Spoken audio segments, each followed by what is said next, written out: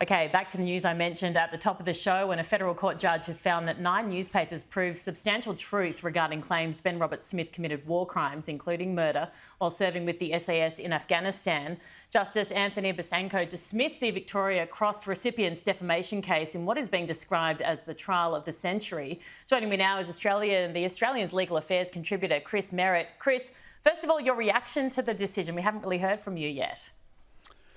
Well, I'd like to be able to give you an informed reaction, but the two judgments in this case, the reasons in this case, have not been released. There's a closed court set of reasons, which we'll never see, and the open court set of reasons, which have been suppressed until the government finishes going through it to ensure there's no security problems that need to be vetted. So all we've got is the bald decision. The bald decision, it's tragic for Australia to see this outcome.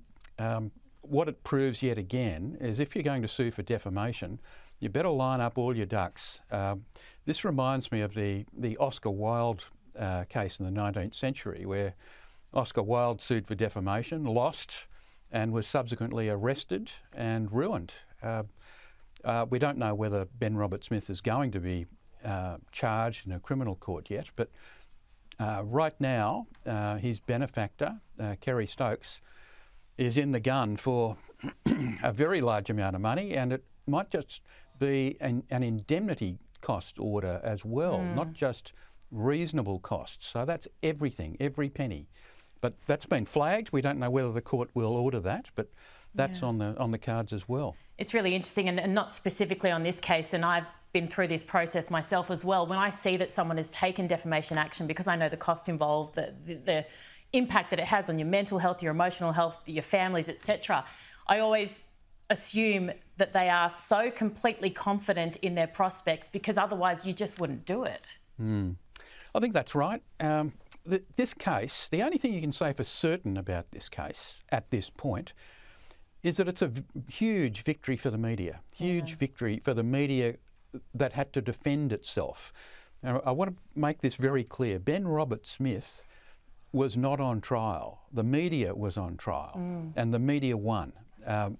To describe Ben Roberts-Smith at this point as a murderer, as some parts of the media have, I think is a little premature.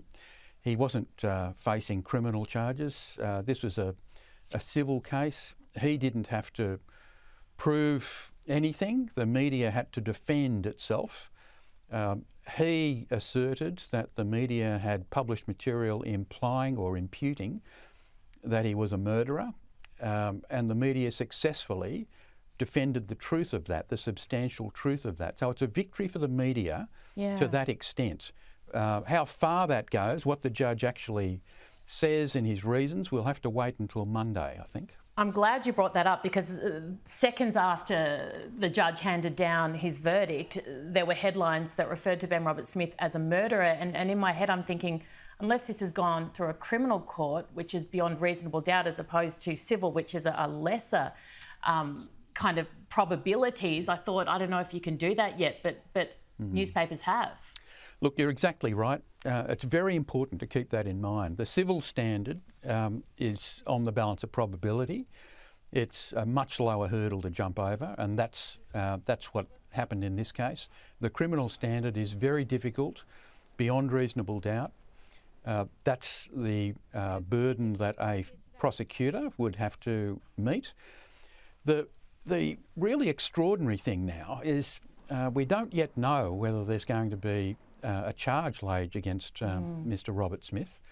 But bear this in mind, because of the two different standards of proof, burdens of proof, there is a possibility that a future prosecution might not succeed. Yep. Just consider that. So we'd have a man whose reputation is in tatters right now.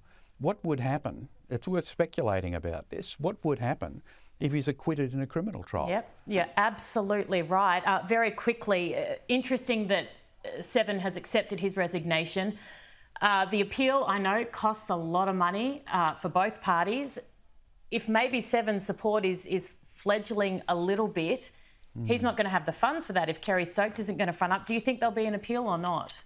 Well, his counsel has successfully argued for an extended period to consider the appeal.